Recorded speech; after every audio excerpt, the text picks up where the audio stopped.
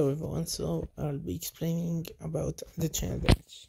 So what is additional damage? Additional damage is basically a buff that increase your final result of damage by a specific amount of damage. This skill, for example, give me additional damage by 2.380k. So if I'm autoing by 3.2k and I increase it by another 2.3k, now I should hit about 5.3k, 5.4k. How does it work with skills? With skills, let's wait for it to go.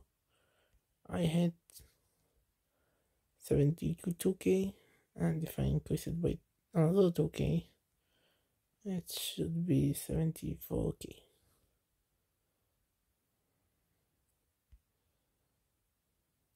As you see, you won't feel it that much with skills. So with skills, does give this additional damage. First, let's go to sword. Sword have underwater swordman, which increase your additional damage by the amount of your defense. No one know how much exactly does it give. I think it give me, from where I see it, the amount of my defense into additional damage. So if I have 3k defense, it gives me another 3k damage.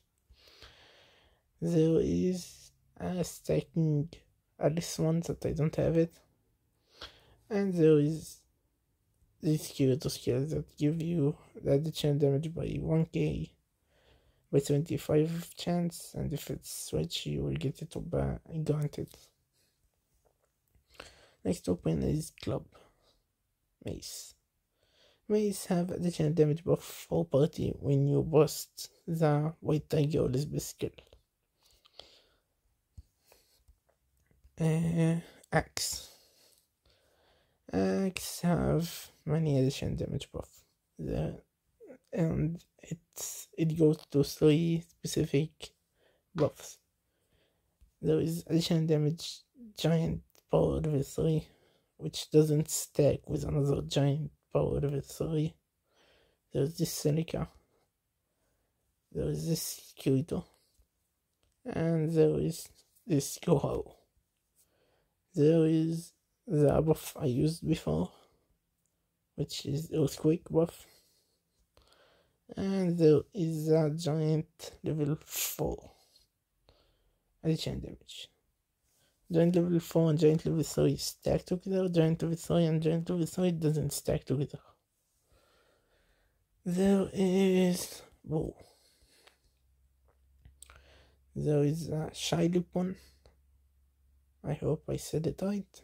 That increase your additional damage by the amount of your attack. And there is the Cure Vampire. Both of those doesn't stack together because they give the same buff. Next, I will be going to Repair doesn't have one. Spear doesn't have one. Dagger have one.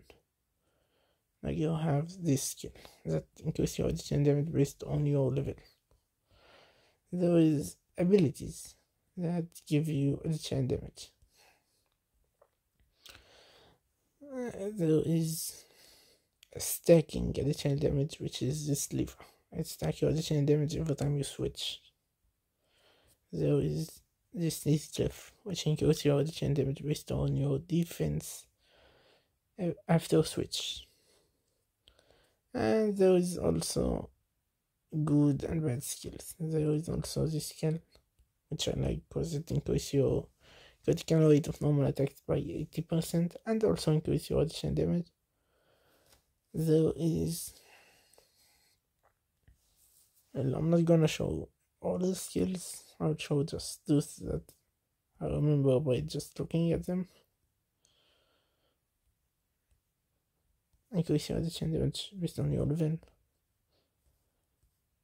Increase your additional damage by 180, so it's worthless in my eyes, in my opinion. And there is the most worthless 5-star skill for Alice that once it was good, now it's not. And there's many 4-star skills that give you the damage. So, how do I recommend using this additional damage? I basically recommend using it with auto build and rush mode. Why rush mode? If you have max rush mode, it will increase your final result of damage by 100%. How does it work with additional damage? Let's say I'm hitting 2.8k. With additional damage, I'll be hitting 4.6k, I think 5.4k. Now if I use it with rush, which will increase it by 100%, I should hit 10k.